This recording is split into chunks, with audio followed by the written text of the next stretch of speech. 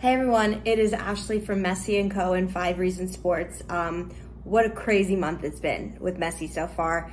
And I just wanted to do a quick little video going over some of the things that maybe have happened off the field that you didn't notice, but that's really showing the Messi effect.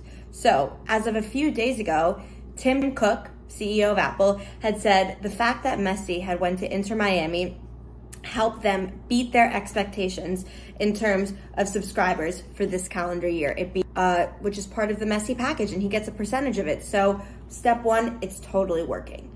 Number two, season ticket prices and game prices.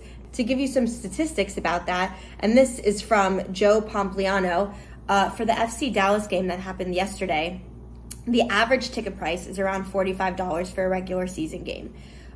For the game last night, the average price, $864. That is an increase by 1,820% for regular prices. Now, Chicago Fire plays 17 home games. The expected price to go to the Inter Miami versus Chicago game is going to be ticket revenue of $7 million to $10 million, which combined is going to be more revenue generated than from the other 16 games. Give some perspective. And then last but not least, content.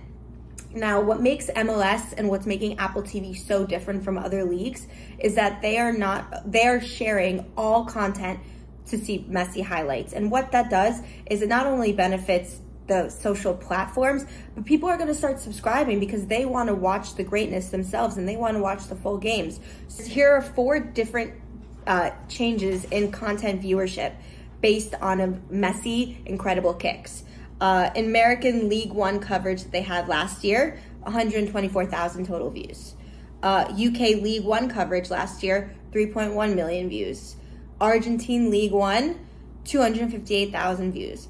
Last night's free kick goal scored by Messi, 11.4 million views so far.